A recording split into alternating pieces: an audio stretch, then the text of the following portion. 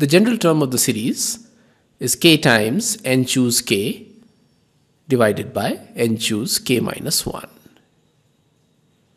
This can be written as k times n factorial upon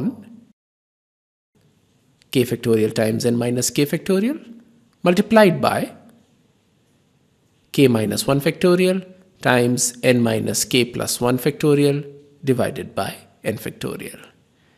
N factorial cancels across the numerator and the denominator.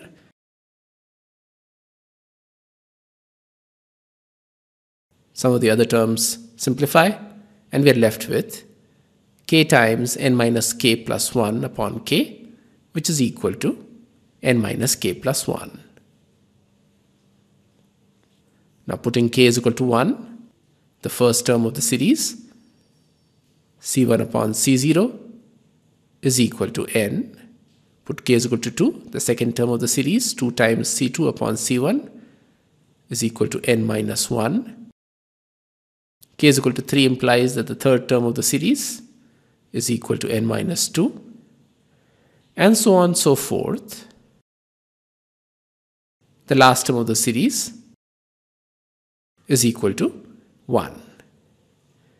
Adding all of the above results, on the left hand side we have the given series C1 upon C0 plus 2 times C2 upon C1 plus and so on. The last term being n times n choose n upon n choose n minus 1. And on the right hand side we have n plus n minus 1 plus n minus 2 plus and so on plus 1. The right hand side is the sum of the first n natural numbers, which is equal to n times n plus 1 upon 2, which is the required answer.